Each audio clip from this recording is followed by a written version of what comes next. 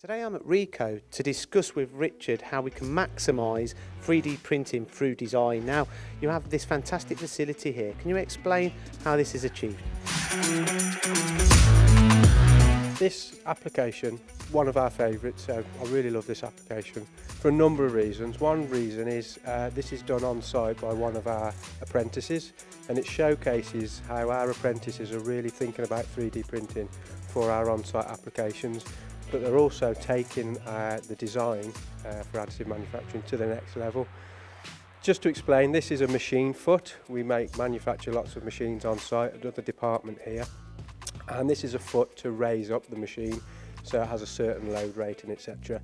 And it's very important that this part is lightweight, and it's very important that this part doesn't use a lot of material. It needs to be cost effective. Now, we use CAD optimisation and tools in CAD to optimise designs, and this is typically what somebody will design using conventional CAD techniques. And while they're designing this, they might think about something like this in their head. They might envision this in their head, but it's very difficult using the CAD software to get a model that looks like that.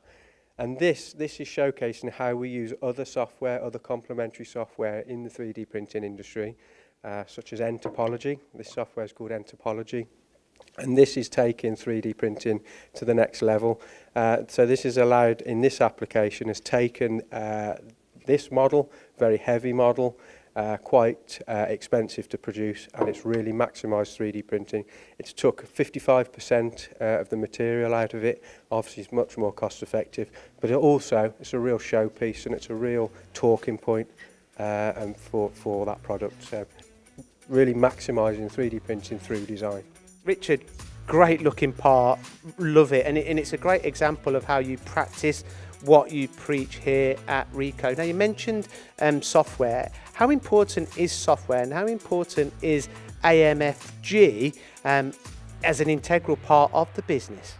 So we're all about manufacturing here at RICOH 3D, and robust manufacturing, as I mentioned.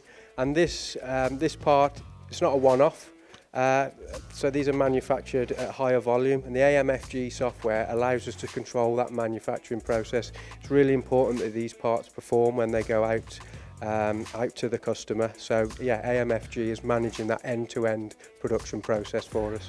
An end-to-end solution. Thank you very much, Richard, for a great interview here today at RICOH. More videos coming soon.